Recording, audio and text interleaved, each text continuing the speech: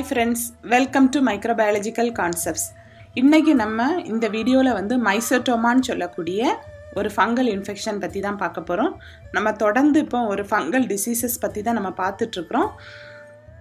நிறைய fungal diseases பத்தி நான் ஆல்ரெடி நம்ம சேனல்ல வீடியோஸ் வந்து போஸ்ட் பண்ணியிருக்கிறேன். இன்னைக்கு வந்து இந்த மைசோட்டோமான்னு சொல்லக்கூடிய மதுரோமைகோசிஸ் அல்லனா மதுரா ஃபுட் டிசீஸ் பத்தி நம்ம இந்த வீடியோல பார்க்கலாம். இது வந்து ஒரு சப்கியூட்டேனியஸ் மைகோட்டிக் டிசீஸ். ஸோ இது வந்து சப்கியூட்டேனியஸ் டிஷ்யூ, தோலுக்கு அடியில் இருக்கக்கூடிய டிஷ்யூவை வந்து இன்ஃபெக்ட் பண்ணக்கூடிய ஒரு இன்ஃபெக்ஷன். இந்த வீடியோவில் வந்து மைசோட்டோமா பற்றின ஜெனரல் இன்ஃபர்மேஷன், அதுக்கப்புறம் என்னென்ன காசட்டிவ் ஏஜென்ட் வந்து இந்த டிசீஸை காஸ் பண்ணுது, இதோட எபிடெமியாலஜி, அதுக்கப்புறம் pathogenesis, diagnosis and treatment measures பற்றி இந்த வீடியோவில் வந்து நம்ம டீட்டெயில்டாக பார்க்கலாம். Mycetoma is a chronic granulomatous infection of the subcutaneous tissue. நம்ம ஏற்கனவே பார்த்த மாதிரி இது வந்து ஒரு chronic disease. Chronic disease அப்படின்னா long term disease இல்லையா? Granulomatous infection, அந்த இன்ஃபெக்ஷன்லேருந்து granules வந்து ஃபார்ம் பண்ணோம். ஸோ இது வந்து ஒரு குரோனிக்கான granulomatic infection. Subcutaneous டிஷ்யூவை வந்து தோலுக்கு அடியில் இருக்கக்கூடிய டிஷ்யூவை இன்ஃபெக்ட் பண்ணக்கூடிய ஒரு இன்ஃபெக்ஷன். யூஸ்வலாக வந்து ஃபுட்டில் வந்து இந்த இன்ஃபெக்ஷன் வரும். நம்ம காலில் இருக்கக்கூடிய பாதங்களில் வந்து இது மெயினாக தாக்கும். நம்ம உடம்புல மற்ற பகுதிகளை வந்து இது ரேராக தான் வந்து தாக்கும்.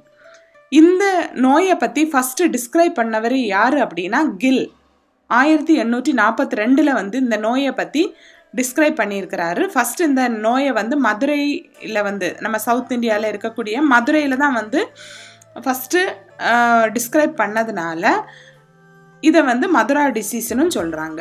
கார்ட்டருங்கிறவர் 1860 ஃபங்கஸ் தான் வந்து மெயினாக காஸ் பண்ணுது, ஃபங்கல் ஒரிஜின் டிசீஸ் தான் அப்படிங்கிறத எஸ்டாப்ளிஷ் பண்ணார். ஸோ இந்த நோயை வந்து காமனாக வந்து மதுரா ஃபுட் அல்லனா மதுரோமைகோசிஸ் அப்படின்னு சொல்கிறாங்க. இது வந்து டிராபிக் பகுதியில் இருக்கக்கூடிய மக்கள்கிட்ட பரவலாக இந்த இன்ஃபெக்ஷன் காணப்படுது. நம்ம தமிழ்நாட்டில் வந்து இந்த நோயை பரவலாக நம்ம பார்க்கலாம். ஆனால் வந்து கேரளாவில் வந்து இந்த நோய் வந்து ரேராக தான் இருக்குது. இந்த நோயை வந்து காஸ் பண்ணக்கூடிய ஆர்கானிசத்தை 3 விதமாக பிரிக்கிறாங்க. ஒன்று மைசோட்டோமா, மதுரோமைகோசிஸை வந்து காஸ் பண்ணக்கூடியது ஃபங்கை. என்னென்னு பார்த்தோம்னா சியூடோஸ்போரியம் அல்லனா வந்து சூடோ லிசேரியா அப்படின்னு சொல்லலாம். மதுரெல்லா மைசெட்டோமேட்டிஸ், மதுரெல்லா கிரீசியா, அக்ரிமோனியம், எக்ஸோஃபியலா ஸ்பீஷீஸ், ஆஸ்பெஜலஸ் நெடுலன்ஸ், ஃபியூசேரியம் ஸ்பீஷீஸ், இது எல்லாமே வந்து மைசெட்டோமாவை வந்து காஸ் பண்ணோம். ஆக்டினோமைசெட்டோமாவை காஸ் பண்ணக்கூடிய ஆக்டினோமைசிட்ஸ் என்னென்னு பார்த்தோம்னா ஆக்டினோமதுரா, ஸ்ட்ரெப்டோமைசிஸ், அப்புறம் நோக்கார்டியா ஸ்பீஷீஸ். அப்புறம் போட்ரியோமைகோசிஸை வந்து காஸ் பண்ணக்கூடிய பாக்டீரியா என்னன்னு பார்த்தோம் ஸ்டெஃபேலோகாக்கஸ் ஆரியஸ். இன்னும் சில பாக்டீரியா வந்து இந்த போட்ரியோமைகோசிஸை வந்து காஸ் பண்ணும். இந்த நோயோட எபிடெமியாலஜி, இது எங்கெல்லாம் பரவலாக இருக்குது அப்படின்னு சொல்லி பார்த்தோம்னா எந்த இடங்கள்ல எல்லாம் அந்த ட்ரையான வறட்சியான காலங்கள் வந்து நீளமாக இருந்து மழை காலங்கள் வந்து கம்மியாக இருக்குதோ அந்த இடங்கள்ல இது வந்து எண்டமிக் டிசீஸ், அந்த ஏரியாவுக்கு உள்ளேயே வந்து இந்த நோய் பரவலாக இருக்கும். குறிப்பாக வந்து பார்த்தீங்கன்னா நம்ம இந்த நோயை சென்ட்ரல் அண்ட் சவுத் அமெரிக்காவில் பார்க்கலாம், வெஸ்ட் அண்ட் ஈஸ்ட் ஆஃப்ரிக்காவில் பார்க்கலாம், இந்தியாவில் பார்க்கலாம், ஸ்ரீலங்காவில் பார்க்கலாம். நம்ம இந்த 3 விதமான ஏஜென்ட்ஸ் பார்த்தோம் இல்லையா, அதில் ஆக்டினோமைசெட்டோமா வந்து மைசெட்டோமாவை விட காமனாக வந்து பரவலாக இருக்குது. குறிப்பாக வந்து பார்த்தீங்கன்னா விவசாயம் செய்யக்கூடிய அந்த விவசாயிகள்கிட்ட இந்த நோய் வந்து பரவலாக இருக்குது. அவங்களுக்கு வந்து இந்த நோய் வர்றதுக்கான ரிஸ்க்கும் வந்து அதிகம். ஏன்னா அவங்க கால் வந்து எப்பவுமே மண்ணில் வந்து இருக்கிறதுனால. இனி நம்ம பேத்தோஜெனிசிஸ் பற்றி பார்க்கலாம். இந்த ஆர்கானிசம் வந்து ஒருத்தங்களோட உடம்புக்குள்ளே எப்படி போகும் அப்படின்னு சொல்லி பார்த்தோன்னா அவங்க பாடியில் வந்து ஏதாவது ஒரு கீறலோ அல்லனா வந்து ஏதோ ஒரு இடத்துல கட்டாகி இருக்குது அப்படின்னா அந்த இடம் வழியாக அவங்க காலுக்குள்ளே வந்து இப்போ ஷூ எல்லாம் போடாமல் வெறும் காலோடு நடக்கும்போது அவங்க காலில் ஏதோ ஒரு கீறல் இருந்ததுன்னா இந்த ஆர்கானிசம் வந்து அவங்க உடம்புக்குள்ளே போய் இன்ஃபெக்ஷனை காஸ் பண்ண ஸ்டார்ட் ஆகும். இந்த நோய் வந்து பார்த்திங்கன்னா அவங்களுக்கு உடம்புக்குள்ளே போன உடனே என்ன ஆகும்னா அவங்க பாதத்தில் வந்து அந்த சப்கியூட்டேனியஸ் டிஷ்யூவில் வந்து ஒரு வீக்கம் வந்து வர ஆரம்பிக்கும். அந்த வீக்கம் வந்து நாளடைவில் வந்து பார்த்திங்கன்னா பெருசாகி burrowing into the deeper tissue. Burrowingனா என்னது, அப்படியே தொலைச்சிக்கிட்டு உள்ள சப்கியூட்டேனியஸ் டிஷ்யூலேருந்து உள்ளே வந்து அப்படியே தொலைச்சிக்கிட்டு போகும். அதுக்கப்புறம் வந்து அந்த இது ஃபுல்லாக நல்லா சொல்லிங் ஆகிட்டு அதில் இருந்து அடுத்து ஒரு இது வந்து சைனசஸ் இல்லையா. ஸோ மல்டிபிள் சைனசஸாக நிறைய கொப்பளம் மாதிரி இந்த மாதிரி அப்படியே பரவி வந்துடும். அதுக்கப்புறம் வந்து பார்த்திங்கன்னா இந்த சைனசஸில் இருந்து ஒரு ஃப்ளூயிட் வந்து டிஸ்சார்ஜ் ஆகும், ஒரு மாதிரி பழுப்பு மாதிரி வரும். அது வந்து பார்த்திங்கன்னா ஒரு மாதிரி விசிட்னா பிசுபிசுப்பான தன்மை உள்ளதாக இருக்கும்.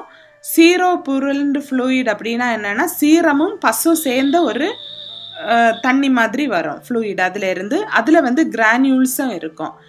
இது வந்து பார்த்திங்கன்னா லாங் டேர்மாக இருக்கும். சரியா, இதுதான் வந்து நம்ம குரோனிக் அப்படிங்கிறாங்க. ஸோ இந்த நோயை வந்து ட்ரீட்மெண்ட் ஆரம்பத்திலேயே கொடுக்காம அன்ட்ரீட் நம்ம கவனிக்காமலே விட்டுருந்தோம் அப்படின்னா இந்த ஆர்கானிசம் வந்து அப்படியே மசில் வழியாக ஊடுருவி போய் பார்த்திங்கன்னா அவங்களுக்கு எலும்புகள்லையும் போய் தாக்கும். அதுக்கப்புறம் வந்து பார்த்திங்கன்னா அந்த கால் வந்து அப்படியே வந்து என்லார்ஜ் ஆகி அந்த அப்படியே அதை ஃபுல்லாக வந்து ரொம்ப பெருசாக வீக்கம் போட்டு அவங்களுக்கு நடக்கவே முடியாத ஒரு சூழ்நிலை வந்து வந்துடும். நிறைய விதமான ஆர்கானிசம் வந்து இந்த மதுரமைக்கோசிஸ் இந்த டிசீஸை வந்து காஸ் பண்ணுது இல்லையா, மைசெட்டோமாவை. அப்போது ஒவ்வொரு ஆர்கானிசமும் ப்ரொடியூஸ் பண்ணக்கூடிய அந்த கிரானியூல்ஸோட கலரும் அதோட தன்மையும் வேறுபட்டு இருக்கும். இப்போ பார்த்தீங்கன்னா மைசெட்டோமாவை வந்து காஸ் பண்ணக்கூடிய அக்ரோமோனியம் ஸ்பீஷீஸ், இதுக்கு வந்து பார்த்தீங்கன்னா ஒயிட் இல்லைனா எல்லோ கலரில் அந்த கிரெயின்ஸ் இருக்கும், இல்லைனா கிரானியூல்ஸ் இருக்கும். லெப்டோஸ்பீரியா black color granules, Madura mycetomatis black color granules, Madura grigia black color granules, Pseudo Allaceria boydi இது வந்து white அல்லனா black colorல granules ஃபார்ம் பண்ணும். Exophiala gene selme இது வந்து black colorல granules ஃபார்ம் பண்ணும். அதுக்கு அப்புறமா வந்து பாத்தீங்கன்னா ஆக்டினோமைசெட்டோமாவை வந்து காஸ் பண்ணக்கூடிய ஆக்டினோமதுரா மதுரே white அல்லனா yellow கலர்ல granules ஃபார்ம் பண்ணும். ஆக்டினோமதுரா பெல்லட்டியரி இது வந்து ரெட் கலர்ல கிரானியூல்ஸை ஃபார்ம் பண்ணும். நொக்காடியா பிரேசிலியன்சிஸ் ஒயிட் கலர்ல கிரானியூல்ஸை ஃபார்ம் பண்ணும். ஸ்டெப்டோமைசஸ் சொமாலியன்சிஸ் எல்லோ கலர்ல கிரானியூல்ஸை ஃபார்ம் பண்ணும். இப்போ இதை எப்படி நம்ம வந்து ஐடென்டிஃபை பண்ணுறோம் அப்படின்னு சொல்லி பார்த்தோன்னா, ஸ்பெசிமென்னு பார்த்தோன்னா பழுப்பு அல்லனா அந்த புண்ணில் இருக்கக்கூடிய அந்த டிஷ்யூவை வந்து கட் பண்ணி பார்ப்பாங்க. அப்படி பார்க்கும்போது அந்த கிரானியூல்ஸ் வந்து வேறு வேறு கலரில் தெரியும் இல்லையா, ஒயிட் அல்லனா எல்லோ கலர் அல்லனா ரெட் கலரில் பிளாக் கலரில் அந்த கிரானியூல்ஸ் இருக்கும் ஆஃப் இன்டர்ட்வைன்டு ஹைஃபே. அந்த ஹைஃபே வந்து ஒன்றுக்கு ஒன்று பிணைஞ்சி இருக்கும். சரியா, அதை வந்து நம்ம பார்க்கலாம். The granules or grains are microcolonies of the agents. அந்த நோயை வந்து காஸ் பண்ணக்கூடிய அந்த ஆர்கானிசத்தோட மைக்ரோ காலனிஸ் தான் வந்து கிரானியூல்ஸ் அல்லனா கிரெயின்ஸ். அதுக்குள்ளே வந்து அந்த ஆர்கானிசம் வந்து காலனி ஃபார்ம் பண்ணி நம்ம உடம்புக்குள்ளே இருக்கும். ஒவ்வொரு ஆர்கானிசத்துக்கும் ஒவ்வொரு கலர் இருக்குது, அதோட தன்மையும் வேறுபடுது. இதை வச்சு நம்ம ஈஸியாக ஐடென்டிஃபை பண்ணிடலாம். இப்போ பார்த்தீங்கன்னா ஆக்டினோமைக்கோட்டிக் மைசெட்டோமாவில் வந்து காஸ் பண்ணக்கூடிய அந்த ஆர்கானிசம் ப்ரொடியூஸ் பண்ணக்கூடிய அந்த கிரானியூல்ஸ் வந்து சாஃப்டாக இருக்கும். பார்த்தீங்கன்னா அந்த ஃபிலமெண்ட்ஸ் எல்லாம் ரொம்ப தின்னாக இருக்கும், லெஸ் தேன் 1 மைக்ரோமீட்டர் டயமீட்டர் சைஸில் இருக்கும். அதே நேரம் மைசெட்டோமாவை காஸ் பண்ணக்கூடிய அந்த மைக்கோட்டிக் லீஷன்ஸில் இருந்து எடுக்கக்கூடிய கிரானியூல்ஸ் வந்து ஹார்டாக இருக்கும், ரொம்ப வீதியாக இருக்கும், ப்ராடாக இருக்கும். பார்த்தீங்கன்னா எப்போவும் அந்த ஹைஃபை வந்து செப்டமோட தான் இருக்கும். சரியா, செப்டேட் ஹைஃபை கிளாமிடோஸ்போசம் ஃபார்ம் பண்ணோம். இதை வந்து நம்ம எஸ்டிஏ பிளேட்டில் வந்து வளர வச்சோம் அப்படின்னா நம்ம கல்ச்சர் போடுவோம் இல்லையா, அப்போ சாப்ரோட்ஸ் டெக்ஸ்ட்ரோஸ் அகாரில் வந்து வளரும். 37 டிகிரி செல்சியஸ்லேயும் நல்லா வளரும், அதே நேரம் ரூம் டெம்பரேச்சர்லேயும் நல்லா வளரும். இந்த காலனியோட கிராஸ் அப்பியரன்ஸ், அதாவது அதோட மொத்த அப்பியரன்ஸ், ஒரு காலனியோட மொத்த அப்பியரன்ஸ், அந்த கல்ச்சரோட க்ரோத் ரேட்டு, அதுக்கப்புறம் அதோட ஹைஃபேயோட அப்பியரன்ஸ் எப்படி இருக்குது, ஏதாவது பிக்மெண்ட்ஸ் வந்து ப்ரொடியூஸ் பண்ணுதா, அதோட கொனீடியாவோட அந்த அரேஞ்ச்மெண்ட்ஸு, கொனீடியா எல்லாத்தையும் வந்து நம்ம வச்சு அந்த டயக்னோசிஸ் அதை வந்து ஈஸியாக நம்ம டயக்னோஸ் பண்ணலாம் ஒவ்வொரு ஆர்கானிசத்தையும். நம்ம ட்ரீட்மெண்ட்டுன்னு சொல்லி பார்த்தோன்னா surgery is the mainstay of treatment of Mycetoma and Actinomycetoma. Actinomycetoma வந்தவங்களுக்கும் Mycetoma வந்தவங்களுக்கும் mainstay of treatment, அதாவது முக்கியமான ட்ரீட்மெண்ட்டே சர்ஜரி தான். அறுவை சிகிச்சை மூலமாக அந்த இதை ரிமூவ் பண்ணிடுவாங்க. மெடிக்கல் தெரப்பி பார்த்தோன்னா அந்த Mycetomaக்கு வந்து எந்த ஃபங்கஸ் வந்து இன்ஃபெக்ட் பண்ணுதோ அதுக்கு ஏற்ற மாதிரி ட்ரீட்மெண்ட் கொடுப்பாங்க. குறிப்பாக வந்து பார்த்தீங்கன்னா சூடோஸ்போரியம் ஏபியோஸ்பெர்மம் வந்து அவங்களுக்கு அஃபெக்ட் பண்ணிச்சுன்னா அவங்களுக்கு மைக்கோனசோல் இல்லைன்னா கீட்டோகோனசோல் வந்து ட்ரீட்மெண்ட்டுக்கு கொடுப்பாங்க. மைசெட்டோமேட்டிஸ் அது அஃபெக்ட் பண்ணிச்சுன்னா கீட்டோகோனசோல் இல்லைன்னா கிரீசியோஃபல்வின் வந்து ட்ரீட்மெண்ட் கொடுப்பாங்க. அப்புறம் வந்து கிரீசியா இல்லைன்னா பிசேரியம் அஃபெக்ட் பண்ணிச்சுன்னா இட்ரகோனசோல் வந்து கொடுப்பாங்க. இன்னும் வந்து அந்த லீஷன்ஸ் இந்த ட்ரீட்மெண்ட் கொடுத்தும் வந்து அந்த லீஷன்ஸ் வந்து அப்படியே இருந்தது, அவங்களுக்கு அந்த புண்ணு ஆறலை அப்படியே தான் இருந்ததுன்னா கண்டிப்பாக வந்து ஆம்பியூட்டேஷன் தான் தேவை. ஆம்பியூட்டேஷன் அப்படின்னா அந்த காலை வந்து துண்டிச்சு அந்த பாதத்தை வந்து துண்டிச்சு எடுக்கிறது தான் ட்ரீட்மெண்ட்டுக்கு, வேற வழி இல்லை, கண்டிப்பாக துண்டிச்சு தான் ஆகணும். அந்த ஒரு லெவலுக்கு வந்து வந்துடும் ரொம்ப சிவியராக இருந்ததுன்னா. இப்போ ஆக்டினோமைசெட்டோமாக்கு வந்து என்னென்ன ட்ரீட்மெண்ட்டுன்னு சொல்லி பார்த்தோன்னா consist of the use of டாப்சோன்கிற ஆன்டிபயோட்டிக்கை வந்து 100 mg 3 வேளை 6லேருந்து 24 மாதம் வரைக்கும் கொடுப்பாங்க. சல்ஃபோனமைட்ஸ் கொடுப்பாங்க, காட்ரிமாக்சிசோல் கொடுப்பாங்க, இல்லைன்னா ரிஃபாம்பிசின் கொடுப்பாங்க. இந்த தெரப்பி இல்லைன்னா இந்த ட்ரீட்மெண்ட்டை வந்து கண்டினியூஸாக 18லேருந்து 24 மாதம் வரைக்கும் கொடுக்கணும். அந்த இன்ஃபெக்ஷன் அவங்களுக்கு ஆப்சன்ஸ் ஆகிறது வரைக்கும், சரியா? அதே நேரம் அந்த இன்ஃபெக்ஷன் வந்து லேபில் தெரியாமல் இருக்கிறது வரைக்கும் அவங்களுக்கு கண்டினியூ பண்ணுவாங்க இந்த ட்ரீட்மெண்ட்டை.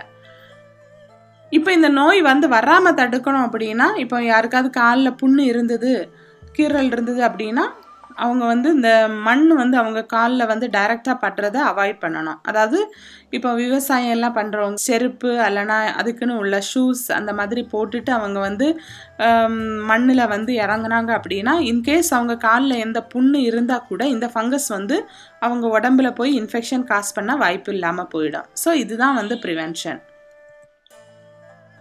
ஸோ இந்த டாப்பிக்காக நான் இந்த 3 புக்ஸையும் வந்து நான் ரெஃபர் பண்ணியிருக்கேன்.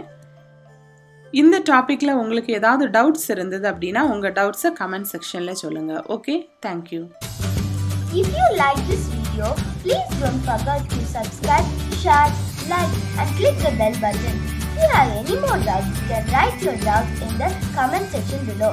Thank you.